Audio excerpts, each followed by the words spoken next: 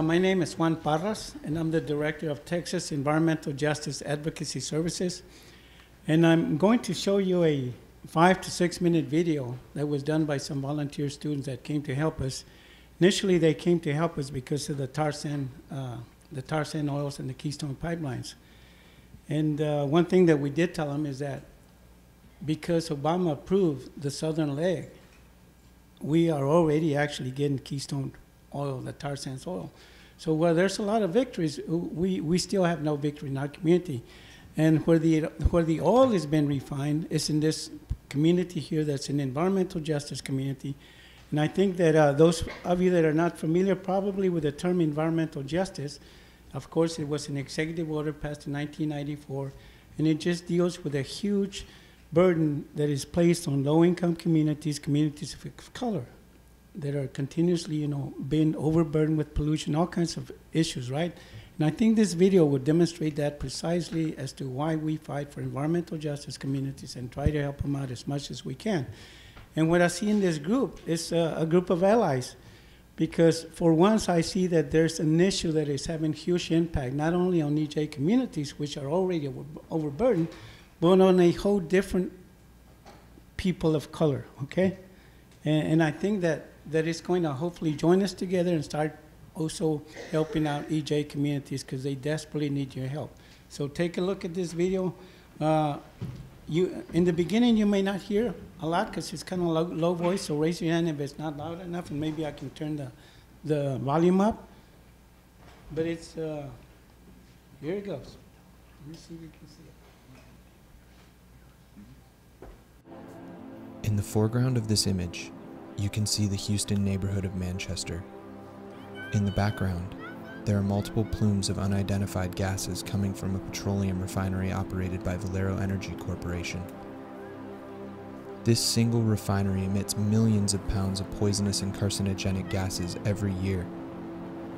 3 of the 4 sides of Manchester are surrounded by this refinery. The remaining side is blocked in by a train yard 25 tracks wide. This side of the refinery completely blocks the view of what used to be Buffalo Bayou.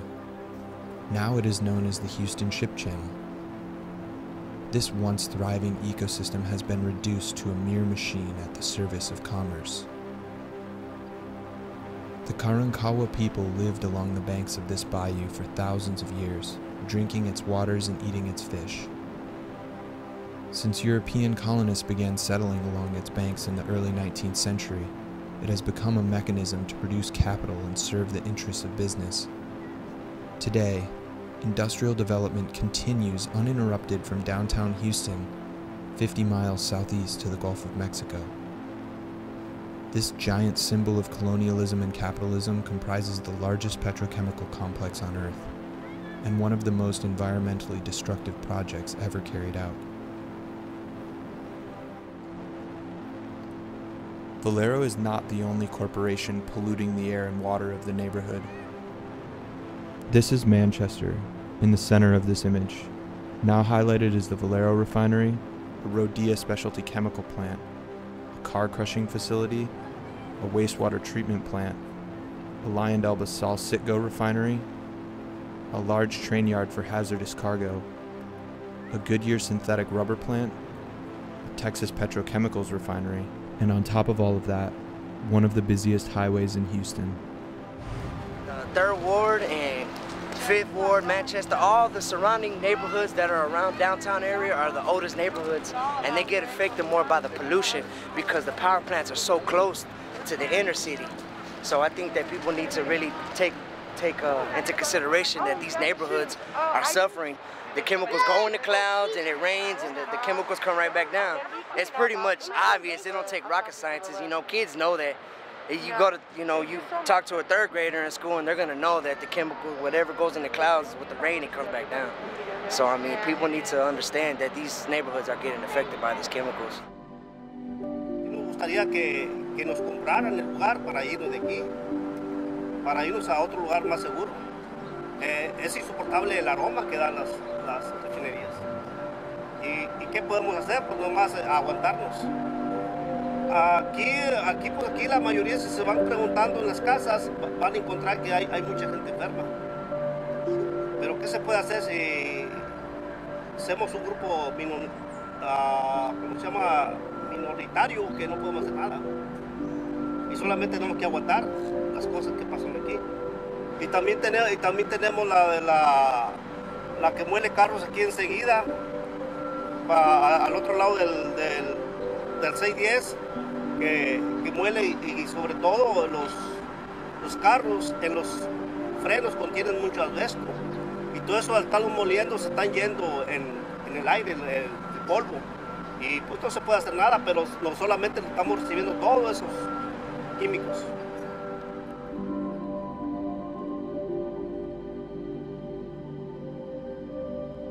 The neighborhoods of Manchester and Magnolia and other neighborhoods within the east end of Houston are living examples of environmental racism, because definitely we have the highest incidence of diesel emissions because of the heavy traffic that is going toward the ports. The actual presence of the port within the neighborhoods, which requires tons of emissions from all the maritime vessels and ships that come to the port, and the constant traffic of trains, all the compiled activity that goes to supplement industry or is industry itself, such as the shipping industry or the petrochemical industry or the freight industry, all of it combines to increase the presence of air contaminants, and therefore makes our neighborhoods the most polluted neighborhoods in the United States. I'm passionate about a lot of things, and I stand up for what I believe in. And if it affects the kids, then yeah, it's a big problem. It's a big deal. It's a real big deal. So I'm willing to stand up for what I believe in.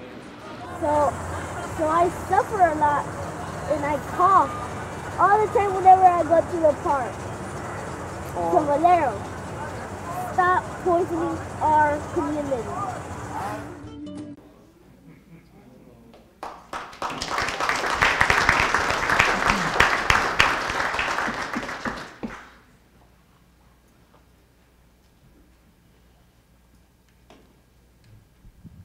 I'm going to try to do a PowerPoint.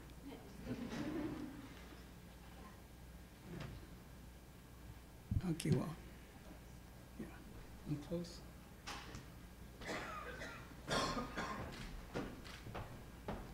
I'm not high-tech, S-tech either, okay?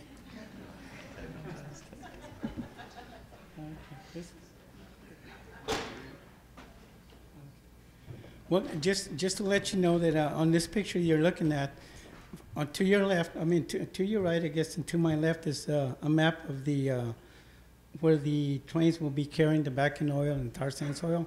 I don't have a bigger copy of it, otherwise I would show it to you. But it's probably the biggest concentration of trains going through a huge area such as Houston. And it's all primarily in the neighborhoods that are low-income communities, the East End. There's approximately 1,200 railroad crossings with a daily volume of almost 5 million vehicles within the city of Houston. The Federal Railroad Administration has reported for Harris County along more than 300 incidents between trains and vehicles at public and private railroad crossings occurring since January 2000. There are more than 90 injuries and seven fatalities that have taken place. Most recently, we've had 5 train derailments. Grade crossings, I just want to tell you that there's a lot of grade crossings that are taking place in our community, primarily because the Panama Canal is going to have a huge impact on Gulf states. And so already they are closing down a lot of street crossings in our community. This is a street crossing that obviously took place in 2004. And when we talk to the Texas Department of Transportation, they tell us that crossings like this should not be up longer than 2 weeks. This is, almost 11 years? It's still like that? This is a study that's been done to address the cost of grade separations, closing streets down, and for citizens in the Houston inner city neighborhood, it means freedom from blocked intersections and backed up vehicles, as it states on here. But what it instead is creating is that we're not only being blocked in by the trains because of the street closures in case of an emergency, then we have to seek other routes.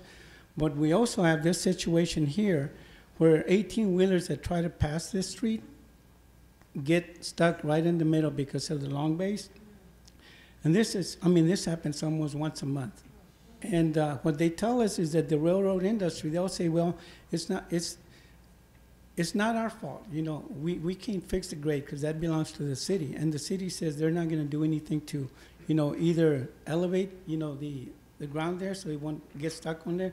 So nobody wants to take responsibility. But our point here is that if a train carrying hazardous cargo or even a truck carrying hazardous cargo runs into this, it's going to be right in the middle of our community, and there's a park to the left of it.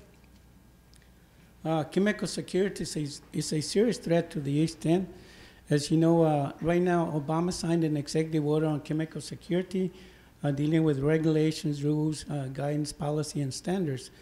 But his administration is almost at the end of the term. So if nothing happens by the end of this year regarding that executive order, we may be stuck with no regulation at all, which will continue to, you know, have huge impacts in our community.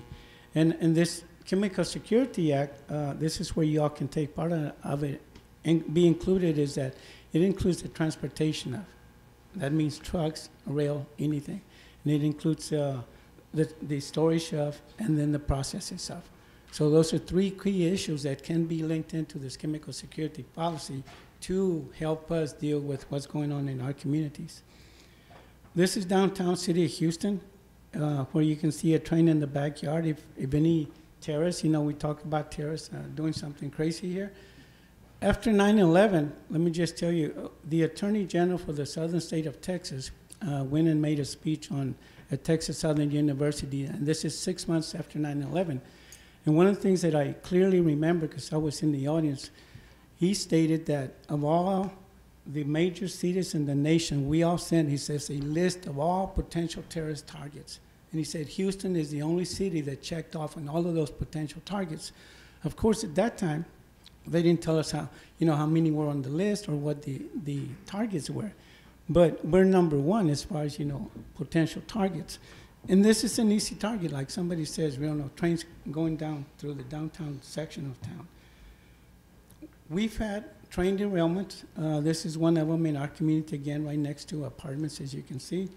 If it had been carrying hazardous cargoes, it would have been serious, okay? This is another train derailment that we had, similar, and this one had hazardous cargo, but it didn't leak. And here's the equipment that has to be, you know, transported to an area that when you have a train derailment, you have to deal immediately with it. There's another report that came out, Who's in Danger, done by the Coming Clean Group and also by the Environmental Justice and Health Alliance, that reports on chemical security incidents that have huge impacts on communities. And we're talking about risk management plan. You know how they do the risk management plan? They'll show you the circumference and they'll show you the radius of impact. This report highlights a lot of communities at risk. And we have literally hundreds of them in our communities because we're inundated with 52 miles of, you know, refiners and chemical plants. The Who's in Danger report also continues to say that, you know, most of the impacted communities are low-income Black, African-American communities and Latino communities. I'm trying to go through this quickly because obviously we don't have a lot of time, but I also, you know, just want to highlight some things that we're working at. So look, I'm just gonna, I missed the slide because I was going too quickly, but I was gonna show you where, on this slide, you'll see a train at the very far end, and then the other picture was on the opposite direction, showing you where a train's coming. So there's two trains, you know, one coming from opposite direction, and they're both waiting on each other to actually get to a crossing where one of them will pass. This is when we went to the Healing Walk in Canada. We participated in the Healing Walk because obviously we're against the Keystone and any oil, dirty oils that come to our communities. This is the Cesar Chavez School, and right in front of the Cesar Chavez School is the railroad tracks that could potentially harm the students that are going there, 3,000 students, but behind it also is Texas Petrochemical, ExxonMobil, a quarter of a mile from the school. We fought against the siting of the school, but we didn't win that battle. This is the picture of the video that you saw, the On this video, you'll see where it says Rodea, but it's Savoy. And that company it's a fertilizer plant, has ammonium nitrate, and if that plant were to blow up, it has a 25-mile radius impact. So that includes downtown, okay? Downtown Houston. Here's some more pictures. On the same tracks where you saw the 18-wheeler stock on the track, we also had a plant, a storage house that caught on fire, but the fire department couldn't get on it because they closed all the streets in our neighborhood, you know? So it took a long time for the fire department to put that fire out. Recommendations, we have a lot. This one here, I don't see the worst thing come out, but it says, you know, we're going to put our lives on the line and we have to stop. Oh, there it is. Yeah, when our voices aren't enough, then there will come a time when we must lay our bodies on the line, right? That's one of our youth organizers.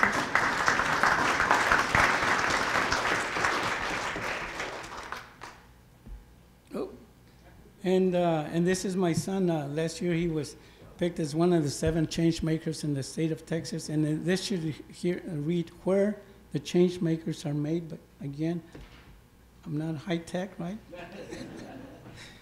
And these are facilities that have 10,000 pounds or more of toxic chemicals that are in the east end of Houston. We have a lot of good videos, we have a lot of good maps, but obviously 15 minutes does not give us enough time, and I will end it at that, okay? Thank you.